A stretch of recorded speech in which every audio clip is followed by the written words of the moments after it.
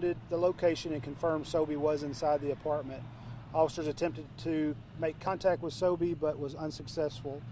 Sobey eventually stepped out where he took his own life.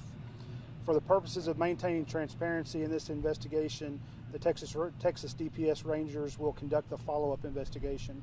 Longview Police Department would like to thank Texas DPS, Gray County Sheriff's Office, Upshur County Sheriff's Office, White Oak Police Department, and the Longview Fire Department for their assistance in this investigation. No times or anything? No, sir. All right. You said no questions, right? No, sir. Thank you.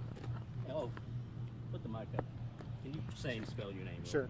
Officer Brandon Thornton, Brandon Thornton, Public Information Officer for the Longview Police Department.